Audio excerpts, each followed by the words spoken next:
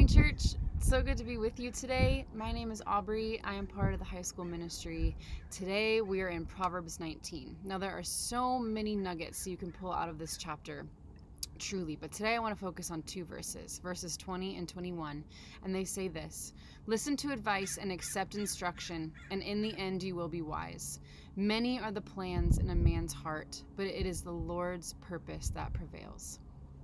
Both of these verses have a very similar theme, and that is surrender. Surrender to someone outside of yourself, right? This first verse talks about listening to advice and accepting instruction. And the only way truly to do that, right, is not asking yourself for advice, getting advice from yourself, but bringing wise counsel into your life.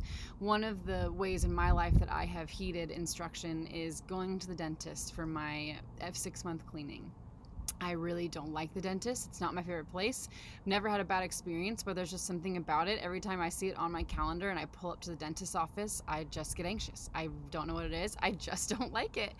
But I also understand the importance of it, right? I grew up doing that, and then I also know the instruction and advice when it comes to taking care of your teeth is that if you go in for a 6-month cleaning, you're generally being proactive instead of reactive. And I don't want my teeth to fall out someday.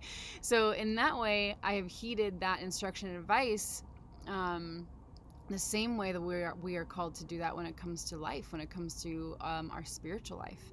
And the thing about this, about submitting to another person's instruction or advice, trusted person, I should preface, is that sometimes it's hard to hear. Sometimes it can be painful, just like at the dentist, where some procedures can be painful in order to make for the better outcome, right? In order to have healthy teeth, sometimes there's some pain involved.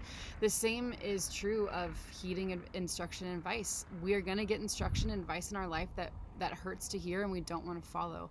And yet the author of Proverbs says, in the end, if you do these things, you will be wise.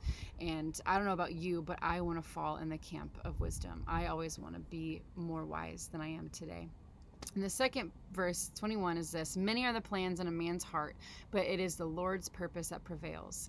Once again, submitting to something other than yourself. I have a hard time with this one. I like planning, and I'm a good planner. And so submitting my plans to the Lord is not an easy task for me, because I have plans A through Z. I know exactly how I want things to go, and I know the 1-year, 5-year, 10-year plan, right? But the hope in this is that,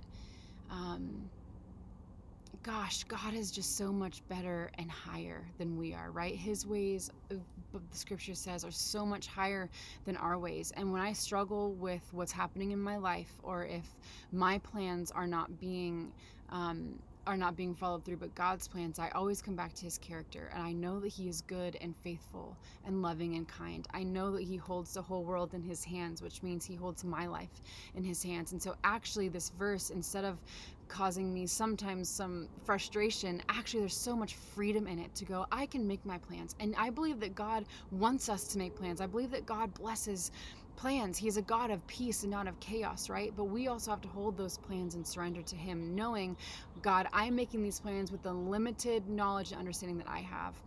I know your knowledge and understanding is eternal. And so this is what I want to happen, or what I think will happen. But ultimately, God, I give you control. And when we do that, the handing over of control, it can be one of the scariest things we do.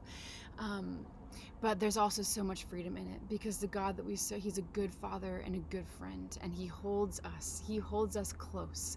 And so we don't have to worry about how things will end, because we know that he has the ultimate victory. We saw it on the cross, and that still covers us today. So friends, be encouraged that listening to advice leads to wisdom, and that even though we have so many plans, God's plans prevail. And because he is good, they are good plans. They will fall in line with his character. So God be with you today, friends. Have a wonderful day.